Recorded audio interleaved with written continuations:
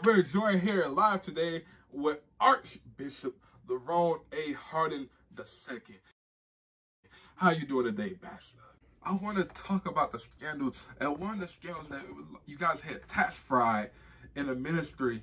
And, you know, because you guys just popped up out of nowhere with an $18 million facility. So is there anything that you can tell us about the tax fraud that you had, you know, skimmering in your ministry? Tax fraud? No. We set up stuff for Givelify. We put our stuff out and people start donating and start giving.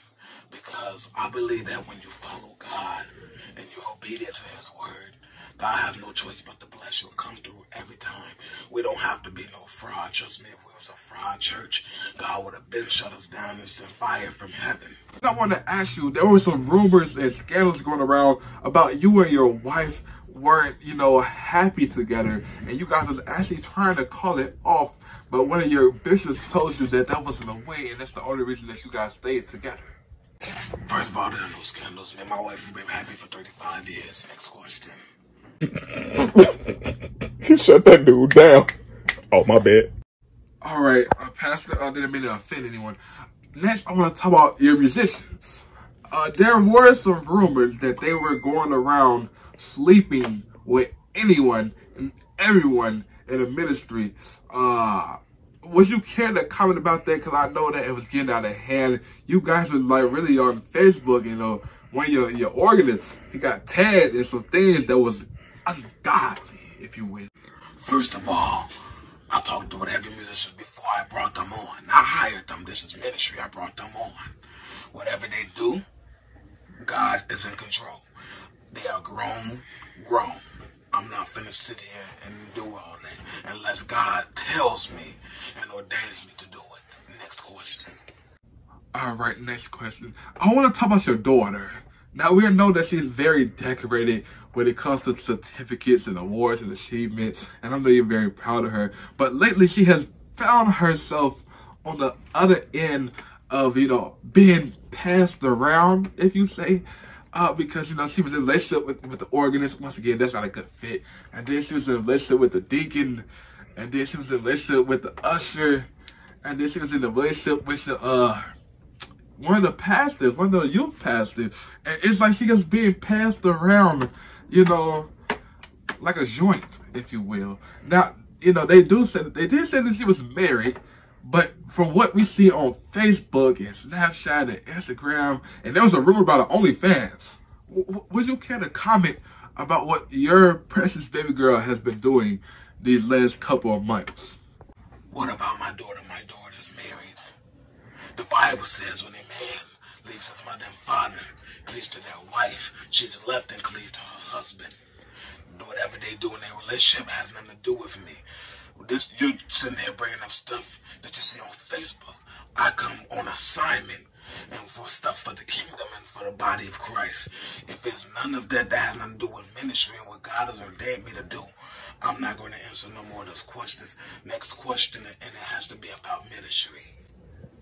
And, you know, I just want to ask you a question. When you say ministry, is your ministry for real? No pun intended.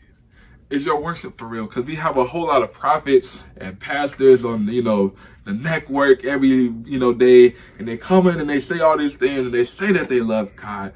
But you see other things that otherwise. And, you know, I just want to, you know, clarify that you are the real deal, in fact.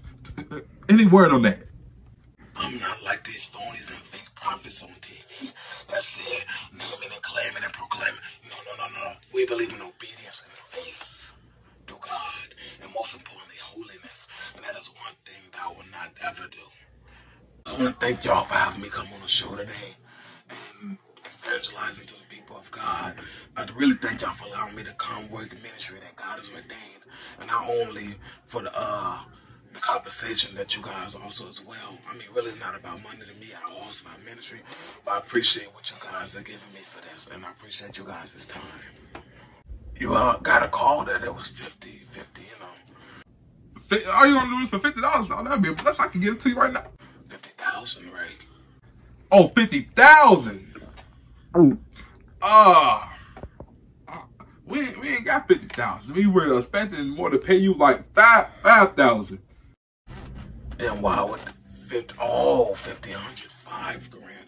Well, I mean, either or, it's okay. I mean, I planned on with that money going out to the poor neighborhood. I flew on my own jet here. You know what I'm saying? Take care of the pilot and everything that needs to be done. After I'm looking to take that money and bring it back and put it into the storehouse. You know what I'm saying? Go out into the homeless and help the people.